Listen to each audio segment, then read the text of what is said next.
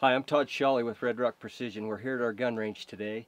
We're going to shoot one of our lightweight sheep rifles, chambered in a 6.5 284, shooting a 130 grain Berger VLD bullet.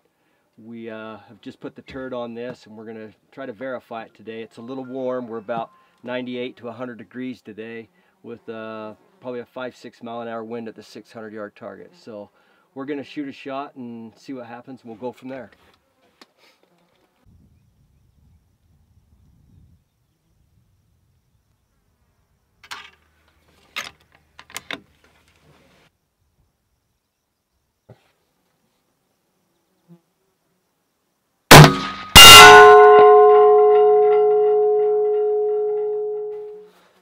Okay, that shot's perfect left and right.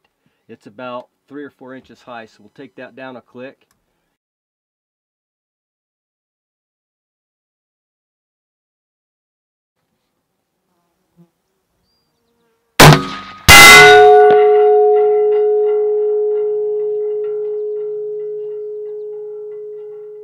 Okay, that shot was a minute to the right. We've got a pretty good wind, so it looks like we've got at least, according to the turret, we've got at least a 6 mile an hour wind, 5-6 mile an hour wind. So I'm going to hold a minute of wind now, and we're going to shoot a 3-shot group.